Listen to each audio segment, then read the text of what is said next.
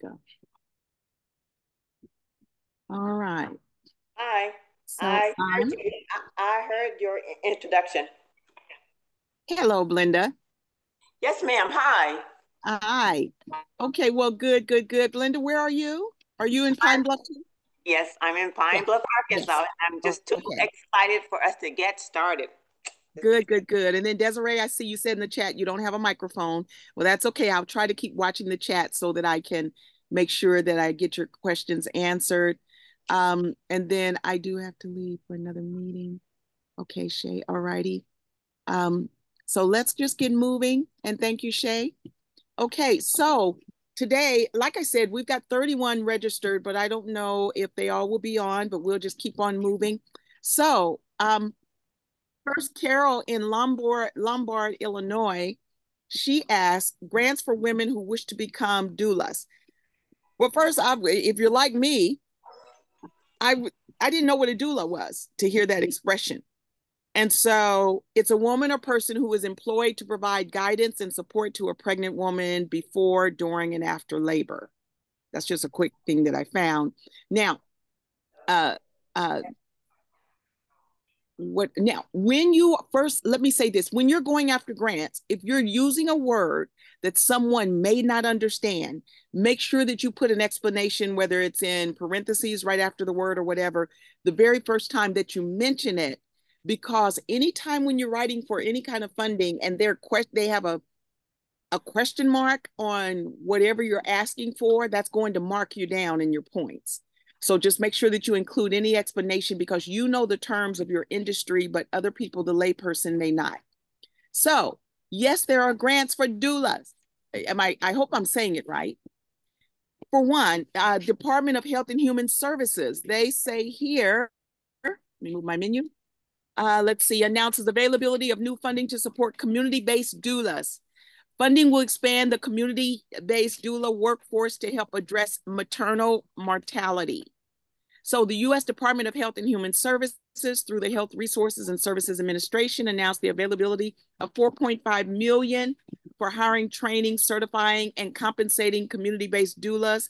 Now, look at this, especially in the areas where high rates of adverse maternal and infant health have health outcomes. Remember, all grant money, no matter what kind of grant it is there to address a need. So, in addition to this funding, they talk about also what's happening with Black women. And that says every maternal death is a tragedy. The fact that maternal deaths disproportionately happen to Black women is a national crisis. So, at HRSA, we are committed to taking action. Our investment is growing the community-based doula workforce is an essential part of our strategy to better protect the health and well-being of women and address the crisis of Black maternal mortality. So, Carol, I'm not sure what your ethnicity, um, but whether white or Black or Latino, just if you're focused on populations that have higher mortality rates, there's even more funding for you. Okay. Let's see. Also, the American Hospital Association, they increase Healthy Start grants for doulas. And it says that, again, this is part of the, I think they're in collaboration here for that to be no, it is different. 4.5 million, increase access to doula services. Now, these participants can get up to $180,000 each for supplemental funding. Okay. And then you can just do a simple search like I've done here, grants, comma, doula.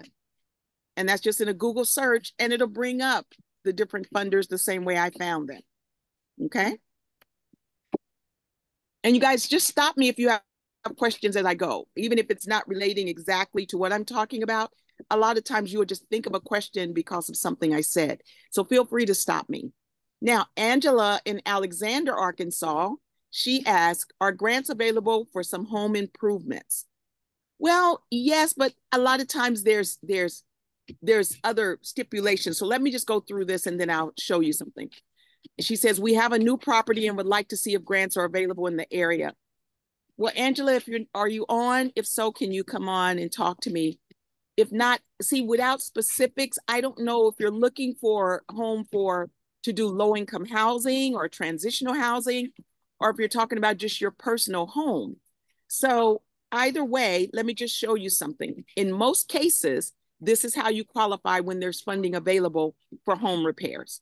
If you're not doing transitional housing, if you're looking for just your own personal use. Stop it, you guys. And so one, have an income no more than 60% of the HUD adjusted median family income. So you have to qualify as a low income household. Okay.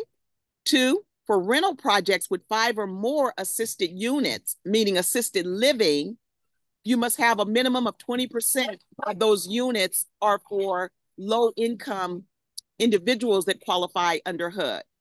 They can't exceed 50% of the HUD adjusted median family income. And it's very easy to find what HUD's incomes are. You can easily just do a search. You too, stop it. I'm sorry, my 2 dogs are wrestling right here. I hope they're not making too much noise. Hey. And so, yes, that's for if you are offering assistance, and then apply through your local or state government, as HUD doesn't provide assistance directly to individuals. So again, you can just type in HUD, housing, and for your area, and then it'll bring up more information for you in reference to that. So like for instance, stop it. I'm sorry, you guys. Go outside. And so like for instance, this says Arkansas, but this same link will provide you whatever state you're looking for, as you can see over where my mouse is circling, okay? And I will put this link in the chat. Uh-oh, let's see. Put that link in the chat. Give me 1 sec, let me get over here. And then you guys can, oh, well, you know what? I'm also going to include it in the session recap. So I'll do it that way. Okay, you guys? That way I won't have to come out each time.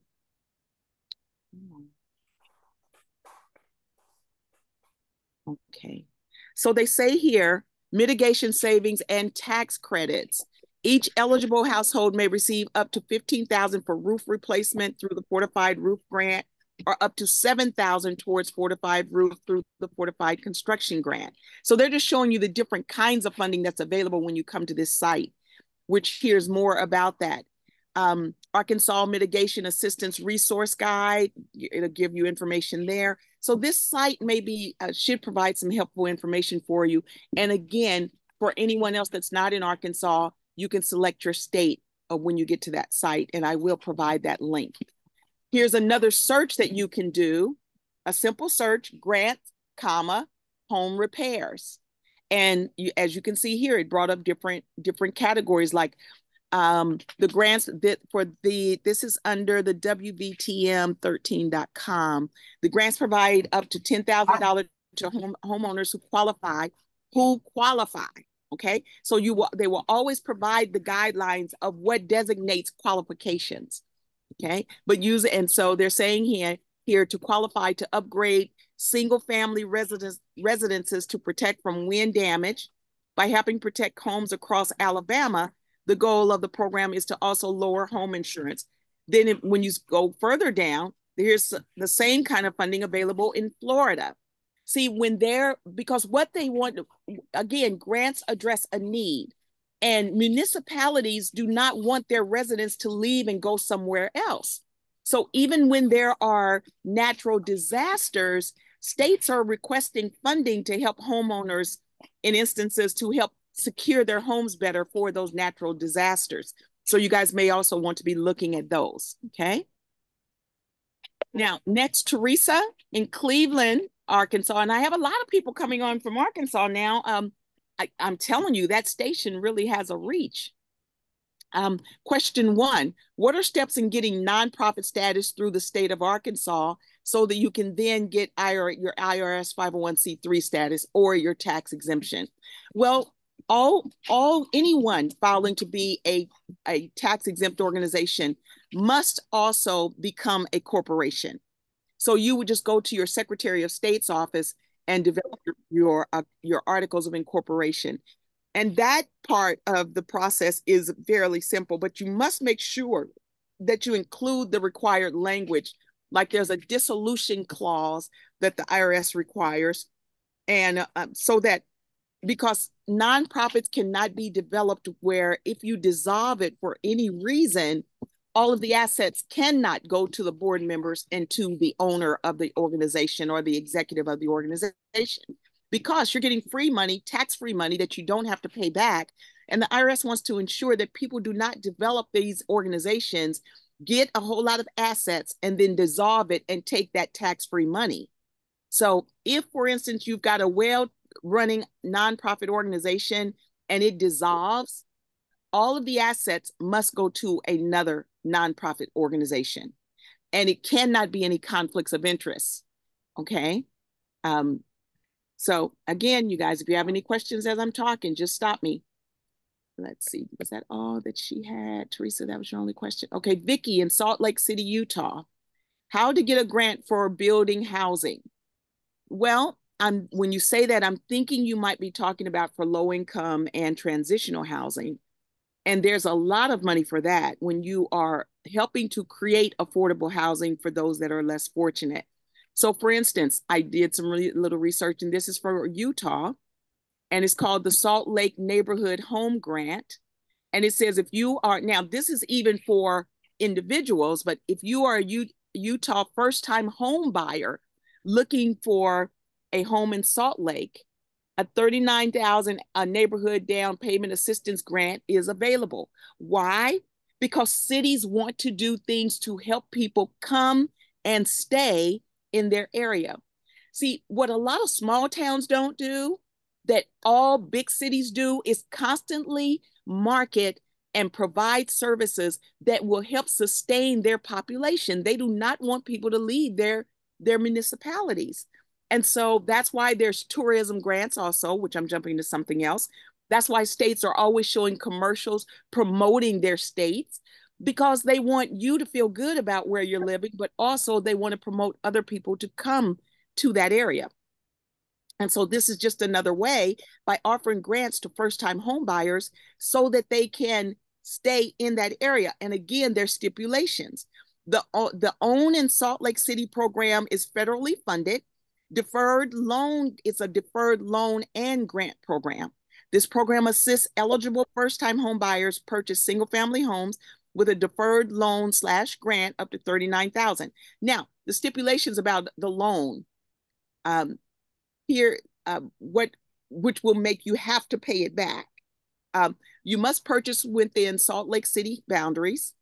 The actual grant amount will be determined on the funds needed to close, determined by the loan applicant qualifies for. So they're looking at your income and your current situation to see, do they give you the full amount or do you get a partial amount based off of the revenue that you have coming in?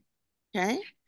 Deferred loan funds should be repaid by the recipient in full if the homeowner sells, exchanges, or transfers title, refinances for any other reason than to lower interest rate, or ceases to occupy the property as primary residence before the forgiveness term is satisfied.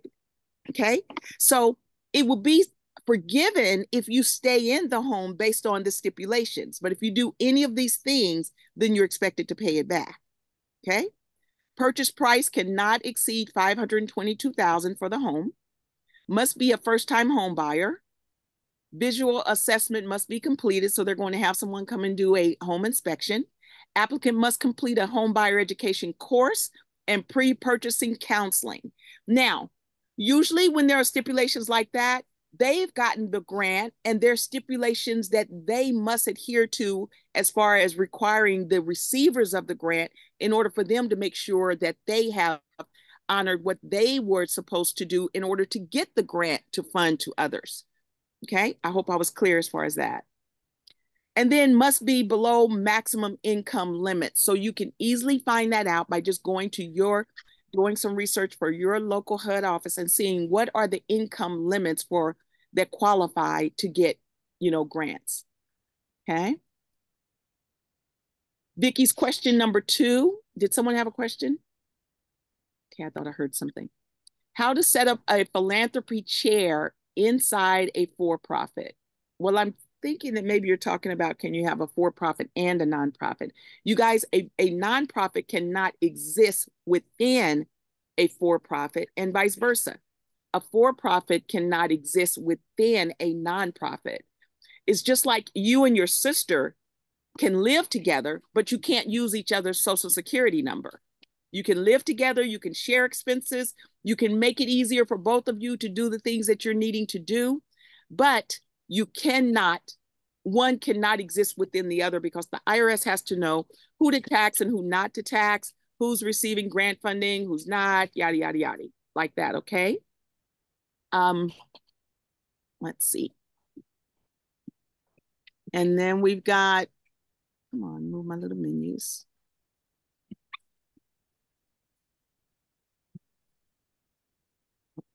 Okay, Melinda and Conway. Question 1, how detailed does a financial statement need to be? Well, I'm assuming that you're talking about the budget. Your budget detail must match whatever you've written in your narrative.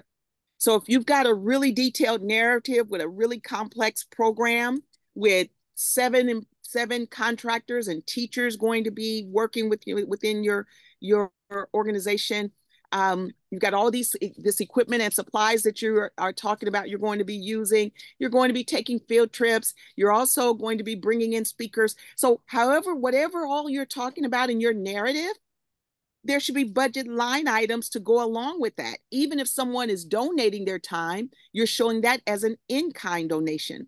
So your financials are, the detail of it will be determined based on how much detail and what you've written about and what your programs are going to be. Okay.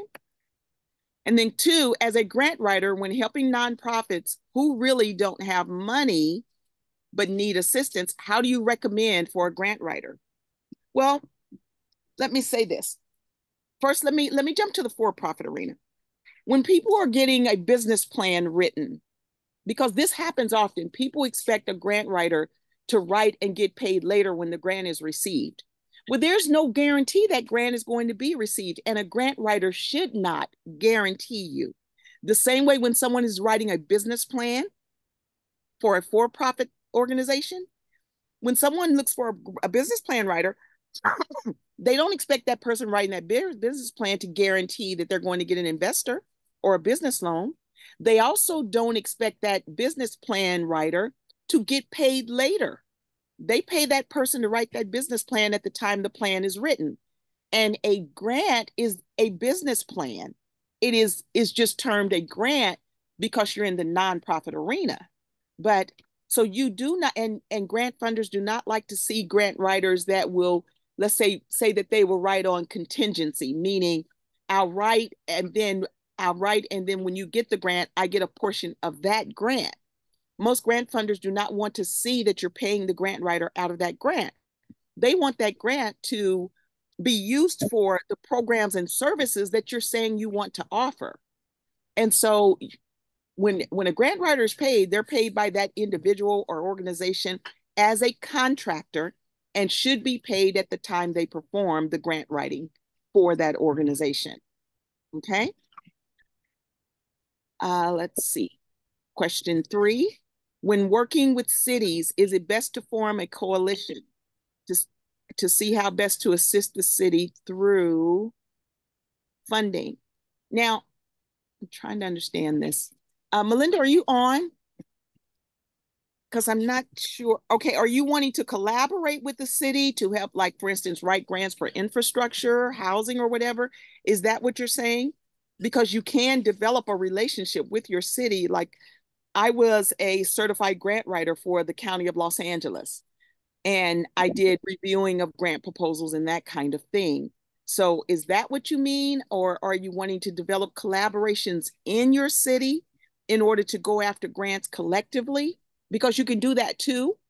For instance, after the Rodney King riots, with the African American Unity Center and the Brotherhood Crusade and 55 other collaboratives, after the Rodney King riots, we had a huge collaborative of nonprofit organizations that could provide services to help with even the turmoil that took place during the riots. We had schools involved. We had gang intervention and prevention programs. We had health and wellness. We had a huge collaborative of organizations, and we got over $2 million to support each component of the collaborative. So yes, collaboratives are always encouraged. You can collaborate within your city, just with two organizations that you want to work with or whatever.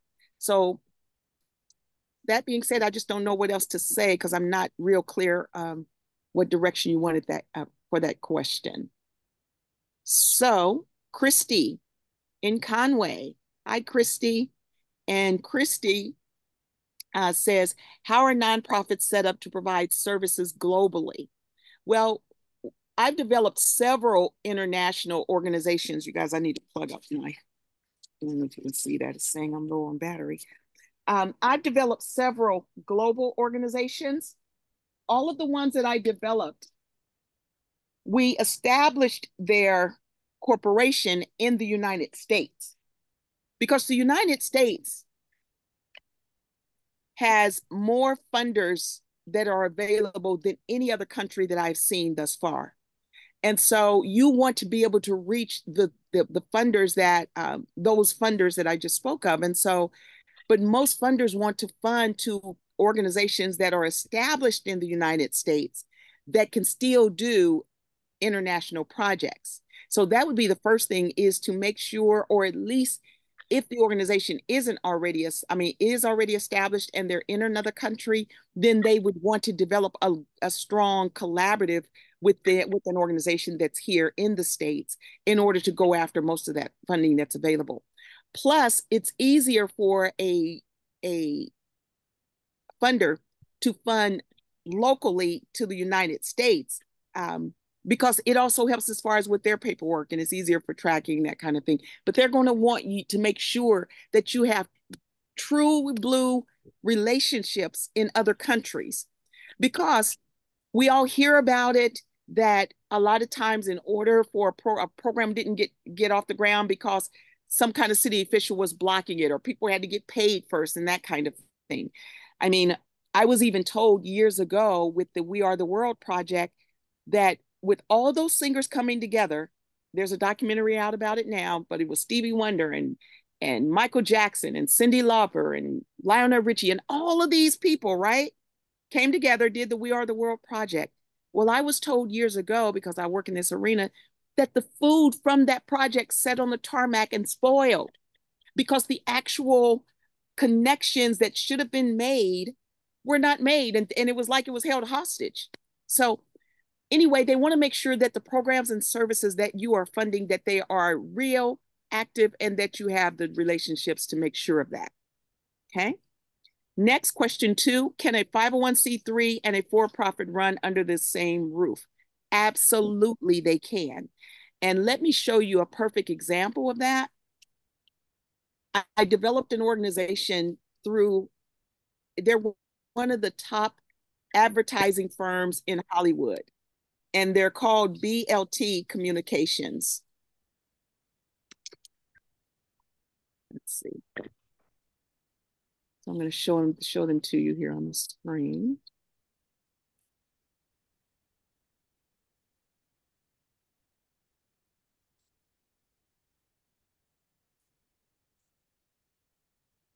Okay.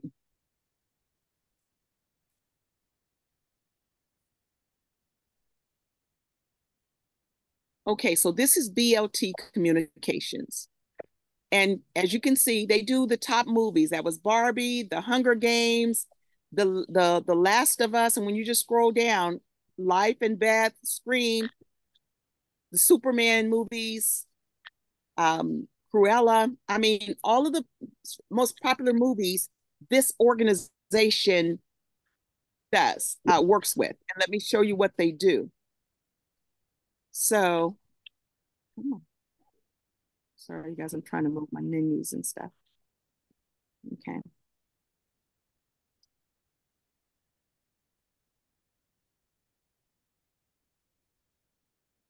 They do a lot of movies, right? So let me go here, click on, let's see, key art, about us. BLT is a 100% employee-owned creative agency founded in 1992 with long-term business relationships based on exceeding our clients' expectations. So what they do is they do the sizzle reels, the large billboards, websites, all the graphic stuff, all the promotional stuff for all of these big movies, right? And my first time going into their office, I was scared to death. Matter of fact, I was writing and I was talking to my board chair at the time, Lundy, and he says, "Are you there yet?" And I'm like, "No, Lundy." And I'm so nervous because I was going to meet with them and going to meet with their lawyer and also their CPA, who was telling them that they could not have a nonprofit, that they're going to get in trouble with the IRS. And this, I'm telling you, this is this huge conglomerate. So when I walk in there and I see all of what they're doing, and they've got all these huge posters all on the wall, and I'm sitting there and I'm scared to death. And so Lundy calls me and he's like, "Okay, you're there, right?" And I'm like, "Yeah." And Lundy, I'm just so nervous and I don't know what I'm going to do. And I was like, I was breaking out in a sweat. He said, "Stop, stop." And he said, "They're paying you to come here, right?" And I said, "Right." And he said, "Who pays for information that they already know?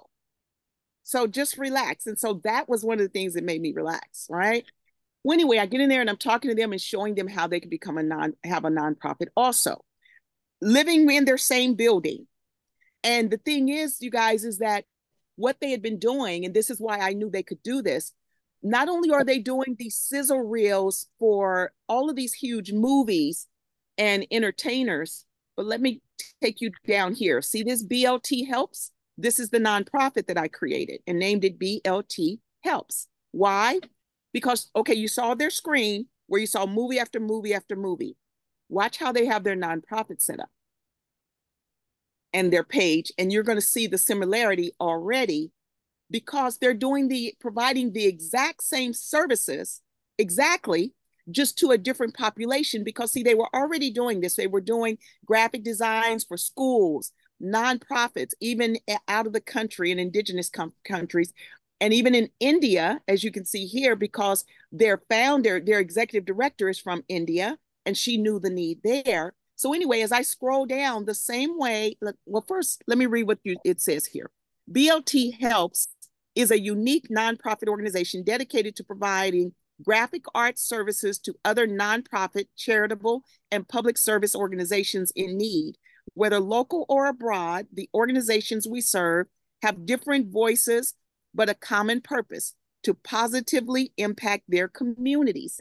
So see, again, they're doing the exact same service. And this is what I tell even so many small businesses. There are people that need your service that can't afford you under your for-profit. But if you know that you can serve people that normally can't afford you, you can develop a nonprofit and grants can cover your fees so that you can offer that exact same service to those populations. So this is what I explained to their to their accountant and their lawyer. Anyway, we got their approval in 48 business days. The IRS didn't even frown on it because of the population that they're serving. So let me show you, it says here, our work. So when you click on our work, it brings up all of who they are serving under BLT Helps. And if you look, the way that they're even displaying it is the exact same way they displayed their movies, but now they're showing you, instead of the movies, they're showing you the organizations. Unseen Shepherd, Last Minute Tour, the Lotus Institute, Mind Elevation, Share Necessities, Affairs Asia, the Women's Center. You know, they help with HEFA International. So there's HEFA there, HEFA in India. So they're doing the exact same thing, but it has broadened their footprint to help even further make a difference in communities through their exact same services. So Christy, I hope that answered your question. And for all of you, yes, a for-profit and nonprofit can exist under the same umbrella. They can even share staff, and that eases the burden on your for-profit, because when that person is working on the nonprofit side of your business and under your foundation, they're paid by grants. So that eases the burden of you paying them and the dollars coming out of your for-profit side. Okay. I see something in chat. Let's see. Okay, Shay. Can you get a grant to start a food truck business in Florida? Um, you can start a food truck business with a grant in any state. Now, if you're starting it just for a for-profit business, no. But let's say that you are you're getting your food truck up and going, and you want to develop a culinary arts program that can operate out of that truck. So maybe you want to teach other adults or even young people how to become a chef. Now they can work with you in your food truck and create a program. Or let's say that you want to go to low income areas, maybe in food deserts, and take your food truck there, like during the summer when youth are out of school, and you're able to bring healthier meals to those youth. No matter how, you can be as creative as you want to be. I'm just giving you different examples of how you could get funding, and it could fund your food truck and also be paying your salaries. So, Renee, that's a, was that? Yeah, that was from, okay. So that answered your question, Renee? Yes. Okay, great. Great, great. All righty. So back over to my other questions. Let's see. You're welcome. Okay. And you guys, if you're on and I don't see the chat right away, feel free to chime in, please. Don't let me miss your question.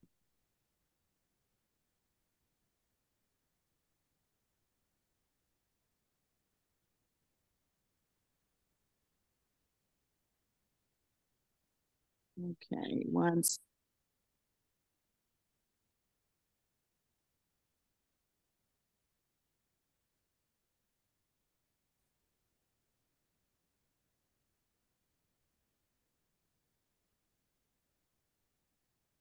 I'm sorry, I have a guest that's been visiting and I had to stop and just speak for a moment. Okay, so next we have Phyllis.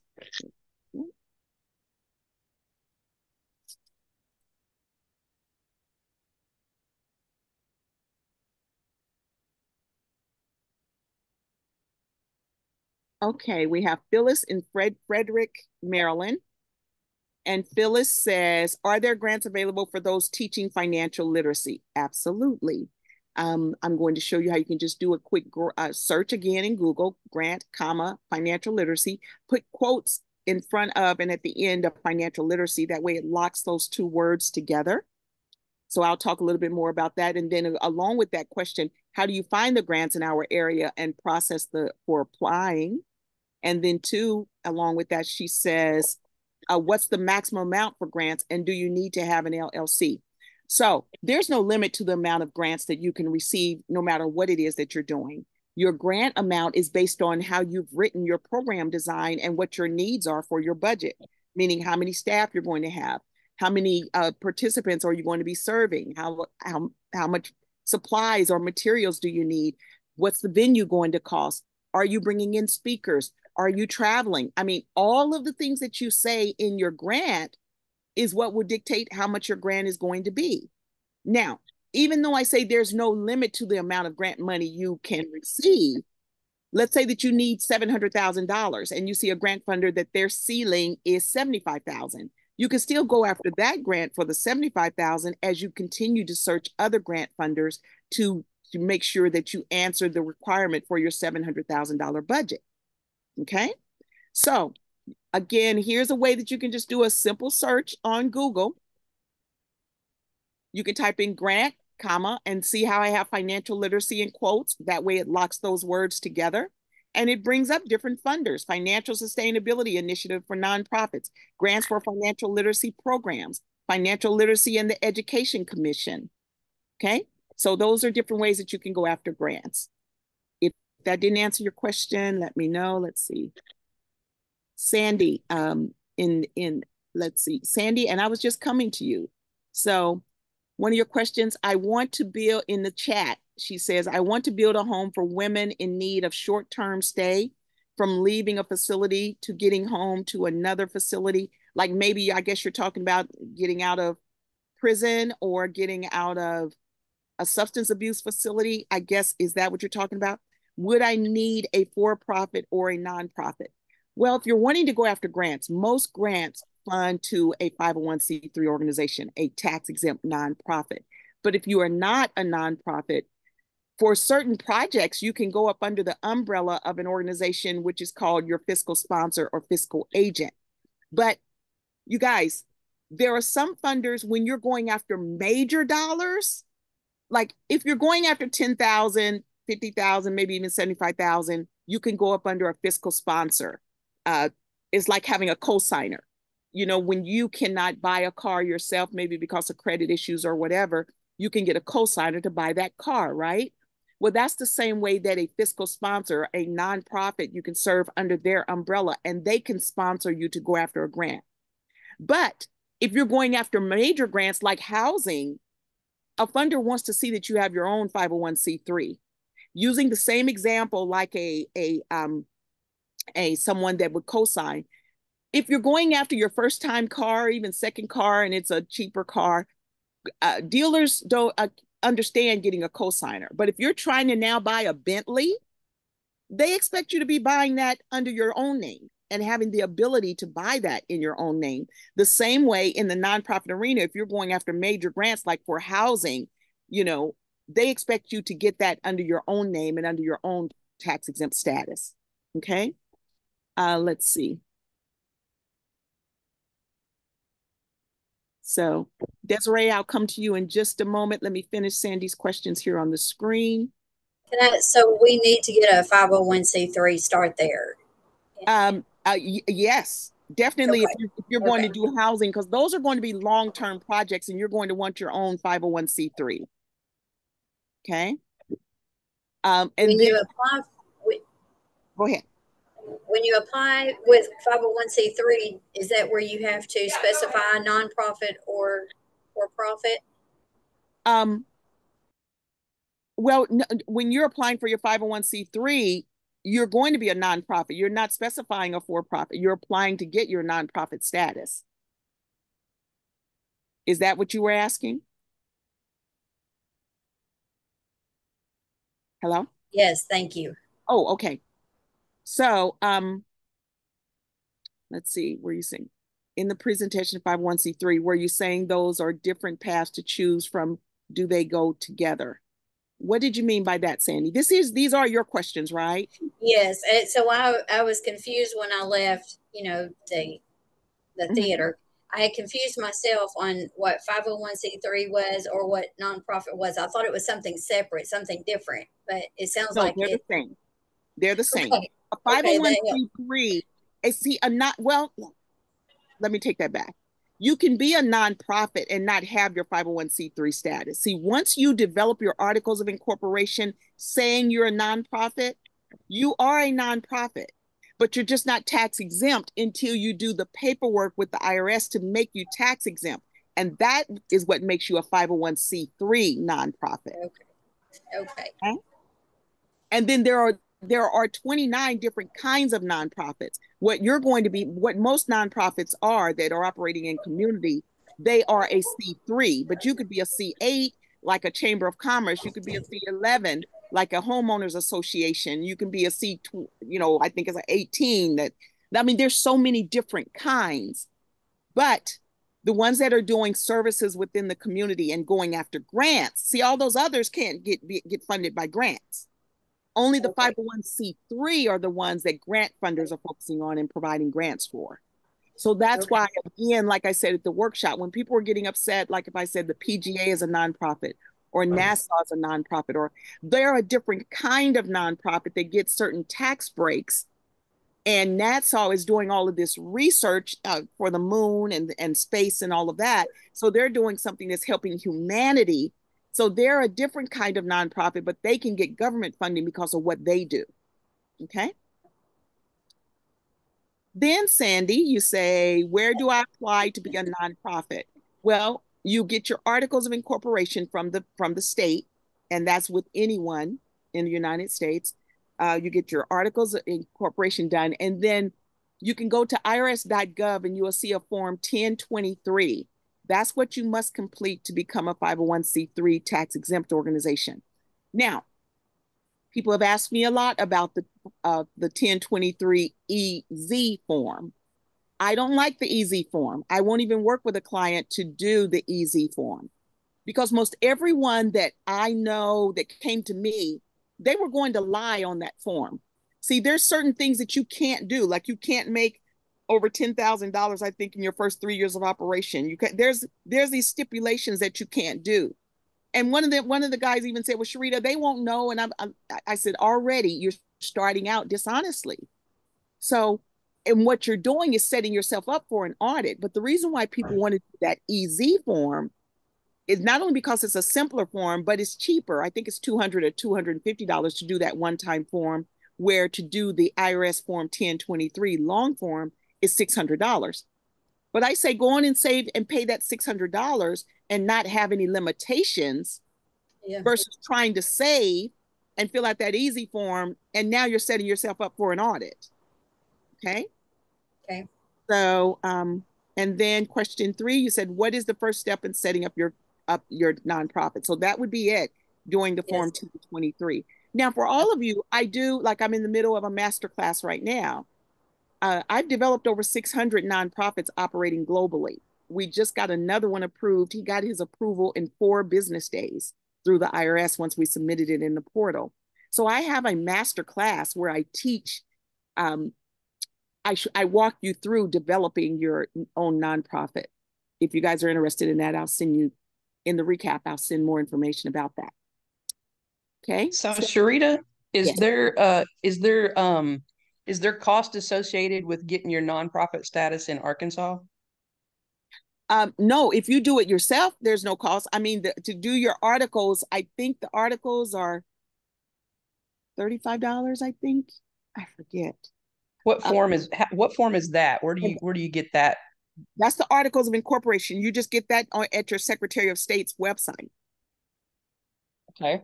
So, and you can just type in like Secretary of State Arkansas or Secretary of State Florida, and go to through their site and do your articles of incorporation.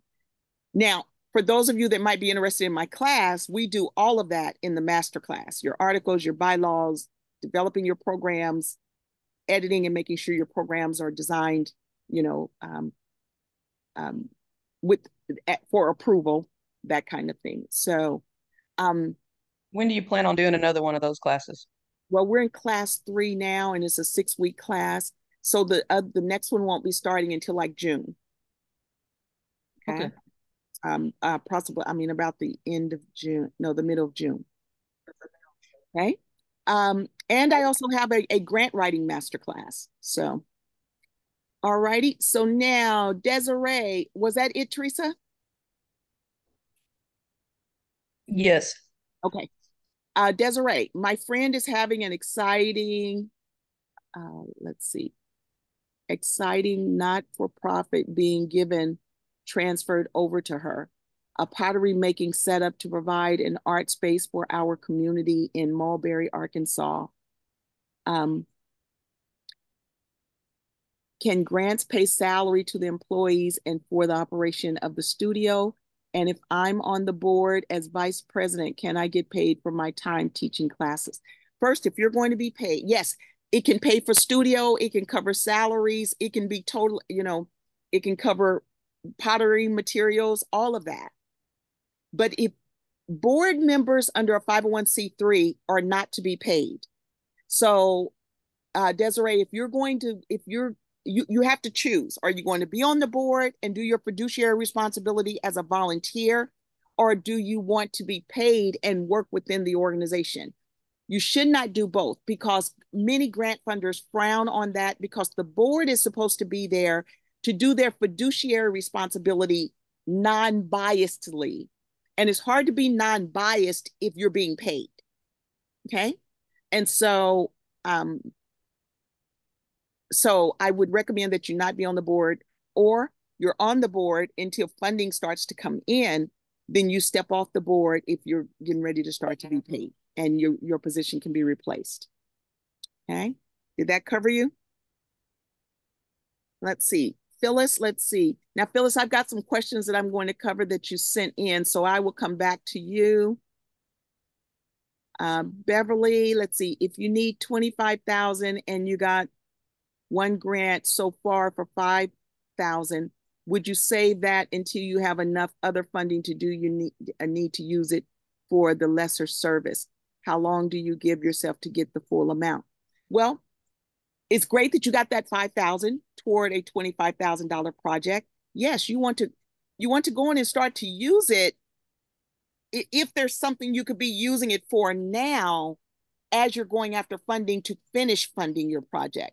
But if you're not needing to use it now and that 25,000 you need in full to do something else within the program, then you save it. But was that an agreement with who gave you the dollars? Were they expecting you to use it right now for something based on what you wrote it for?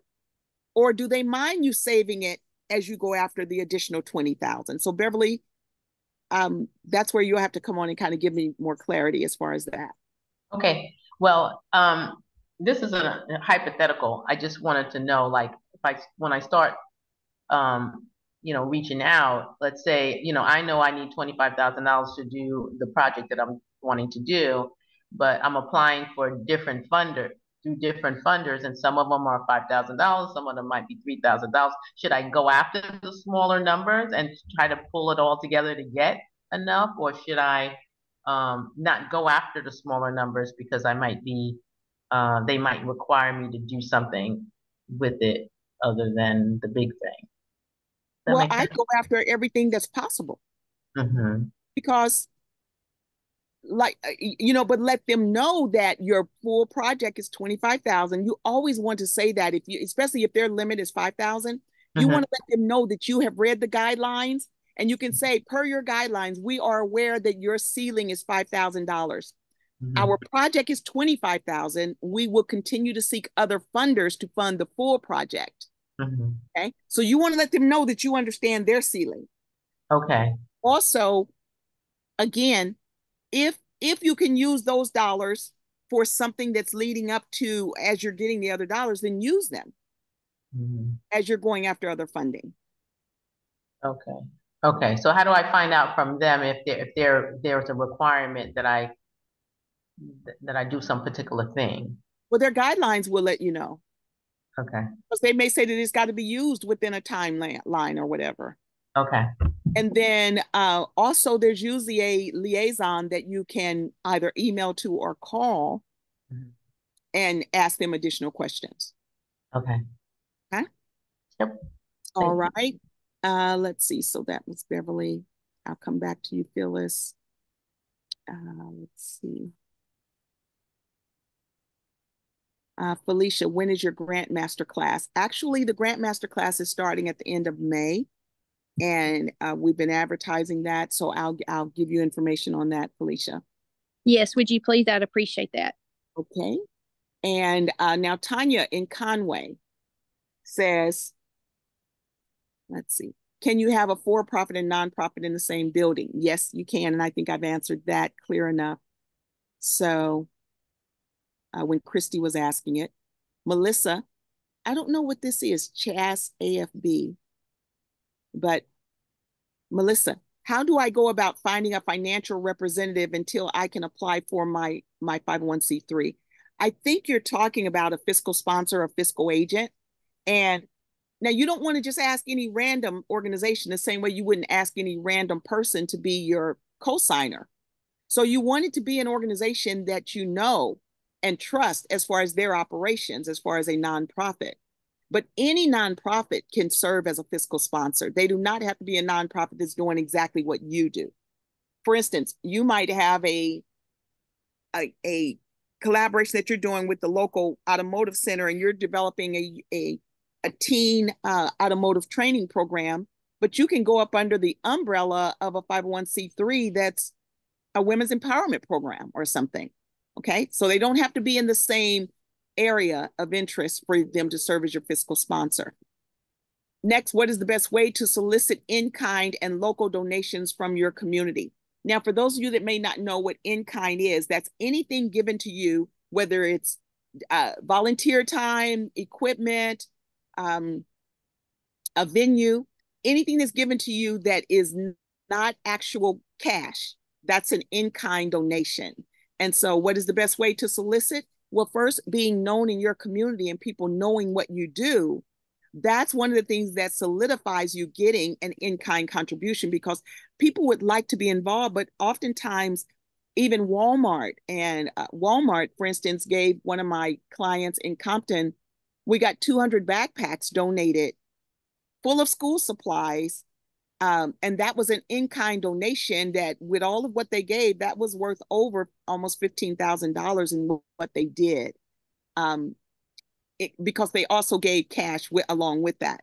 But so in-kind comes from people knowing what you do. They want to be involved, and they may have something that they can give to you versus giving you actual dollars. Okay. But it's most of it is just being known for what you do, getting your building out your brand, and people seeing successes in what you're doing. Okay. There seem to be several ways a nonprofit can classify themselves. Can you explain the difference? Example, public charities. Well, again, public charities fall up under the 501c3 category. If you are a private foundation, like even when you're filing your paperwork with the IRS, they're classifying you based on what you say, and you're answering the question that you're going to be a public charitable. The other option is a private foundation. Private foundations are those organizations that are giving the dollars, not doing programs and services. So you would be a public charity, and you would be that would classify you as a 501c3. Renee in Palmetto, Florida says, how to get started. I don't know what you mean by that. I mean, I don't know if you're talking about for grants, for nonprofit status. So I'm hoping that the questions I've answered already, Renee, help you. Yes, they do. I'll wait for your masterclass information. I'm excited. Thank you. Good. Great. And then Desiree, Mulberry, Arkansas. Where do I start? Well, Desiree, I hope I've answered that question, because I'm not sure what else. And Desiree, you're on. So if you want to type something, or if I've answered already, can I apply for more than one type of grant, say for property and business? Nothing prevents you from submitting 20 different kinds of grants if you want to. Like, think of a YMCA. They're going after grants for youth basketball. They're going after another funding for their aquatics program. And that's for their senior, they call it their Twinges and Hinges program. But then they're going after another grant to teach toddlers swimming. That's what they call their tadpole program. Then they're going after grants for youth camping. And they're going after grants for teaching knitting and crocheting as an after-school program. And they're going after a grant for their after-school tutoring program. So see, there's nothing that stops you from going after multiple grants for the multiple projects that you have. Okay? I hope that answered it. 3, if I don't have money, how can I pay for classes? Well, what kind of classes? Because, for instance, there are grants for women in higher education. There are even grants for women that are over 35, if you're in that category. There are grants if you're a minority. There are grants if you're going to law school. So there's different kinds of grants. Let's see. What does this say? Desiree, let's see, existing.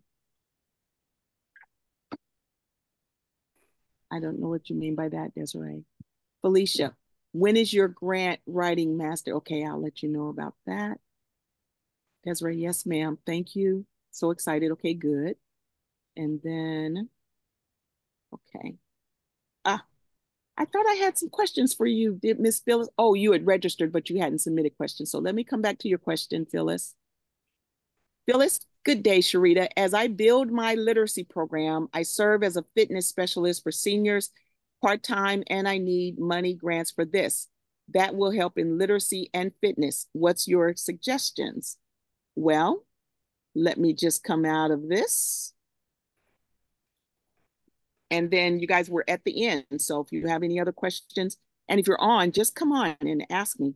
But let me go over here, Phyllis, and show you how you can just find whatever you're looking for. So Phyllis, if we type in fitness, seniors, and grants, Age Well Foundation, nonprofit grants for fitness, grants for seniors in Arkansas, Grant Focus, funding funds for older adult wellness programs. So it's unlimited what you can go after. But in addition, Phyllis, you can go after grants for your literacy program too. Grants, literacy, and it brings up a whole nother pot of money. The Lucy Project, grants and funding, 76 literacy and library grants for Arkansas, adult literacy grant program. So the funding is there, my dear. Okay. Anything else? Anyone else? Just chime in. This is Beverly. Hi, Beverly. Some of the folks were asking, like, how do I start and that type of thing. I just want to be able to just put it out there. I come back on to these monthly meetups because I've taken her class, both of them, the grant writing and the nonprofit class. So I just find that that's a good place to start, because the way that Sherita does it, she just takes away a lot of the time wasters that you might have if you try to navigate the whole thing on your own. And she's just very generous. You could see from the way she does these things here how generous she is with information. That's just how she is in the class. So yep, I just want to let folks know, just in case. I'm a very good what do you call that? Test person. Well, thank you, Beverly, for that. And thank you for regularly participating here, because you always give such great input, and your questions also help others. And again, this is what I've even told my clients. This is another reason why I do this. Instead of you having to pay the $150 just to have one-on-ones with me, I always recommend people get on these free Q&As, because there's questions that you wouldn't think to ask. And see, I'm triggered by other questions. And so you gain more by being on in a group setting versus when you're one-on-one. And then later, after now you're ready to formulate more comprehensive, thinking in what you're doing, and your questions get a little more technical, then that's when the one-on-ones and the personal attention can help you. Okay. Anyone else? Did I get everything that was in the chat? Okay. Sherita, yes. Is there a difference between if you filed like a normal, like for an incorporation or an LLC? Well, in order to be a 501c3, even if you're an LLC, you're going to need to change it to a regular C corp. And then you can file for your 501c3 status. Okay. Is that what you were asking? Yes, I just didn't know if you were like an LLC, if you could go that route to a nonprofit, but you do have to become incorporated no matter what.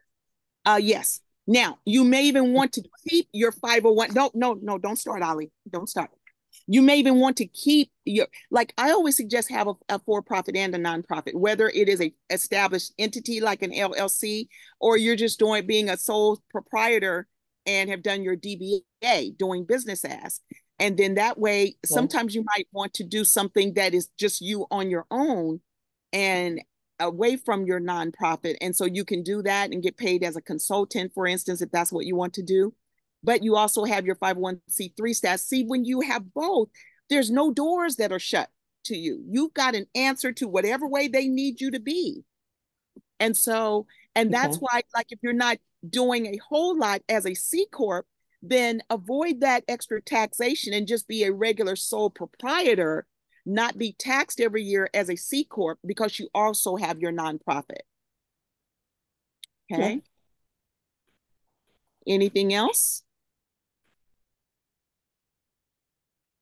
Now, what I'll do, you guys, is I will send this recap. It will also have the links for some of the research that I've done. It'll show some of the search categories that I used. And I will provide also the links to my pages to talk about the grant writing masterclass and the nonprofit class. And now we just had someone that just jumped in on this nonprofit class, but she jumped in when we got into class 2, and this class is every Thursday night for 6 weeks. So she was there last night for her second class. it's too late, I would say, for anyone to jump in on this class. We've gone too far. So I would say wait until the next class and I will provide that information for you. Now, for those that understand paperwork and you feel comfortable, you know, it's not a requirement to work under someone like me and go after your tax exempt status. I just kind of, with my class, we just have had greater success with IRS not bouncing back and forth and having a whole lot of questions and delaying you. So are there any other questions? Yes. Yeah, I'll ask one more. Well, hello, Sandy, and then I'll come to you, Teresa. Okay. Since you guided me toward 501c3 Yes. with nonprofit to get started for something brand new. But so then you mentioned about C Corp, DBA, something else. So I'm not sure which way I need to go with that now. Okay. Now, if you're going to be a nonprofit, you would need to form a corporation, and those articles, those approved articles, will have to go along with the Form 1023. But some Okay. people already have an LLC and they'd like to keep that for-profit side because it's doing something else. So, Okay. but like I was saying, but like, let's say for you, Sandy, you don't have an entity, you don't have an LLC, a S Corp or anything. You can still be a sole, you know, a sole proprietor. Let's say that you have been doing some consulting or something and you can still develop your nonprofit. But if you want to do some operations, like for instance, a few years ago when I went and spoke at Chicago State University, I went as Sherita Herring. Now, they knew about my organization, but I wanted to be able to use those dollars for what I wanted to use it for and not put it into the company and use it there in the company. So because I had that choice, and that was a lump sum of some things that I wanted to do, take care of some things I wanted to do personally, I went as Sherita Herring and not the Philanthropy Alliance Foundation. And so when I did my W-9 form, or my what form is it? I think it's I did it as Sherita Herring with my social security number versus the Philanthropy Alliance Foundation and using the EIN number. So that's why I'm saying, you guys, when you have those options, you don't feel tied down in any way. Okay. Teresa? Yeah, that the way you just phrased that answer just almost answered my question, I'm pretty sure. So you would keep you could just be a sole proprietorship as a DBA, Mm-hmm. and then for your nonprofit side, you could name it, such and such foundation, and then get your nonprofit on that. And that, I think you just explained what I was asking before Yes. I even asked it. So Yeah. Yes. Yes, you can. Yes, you can. Just like, for instance, me here with my land.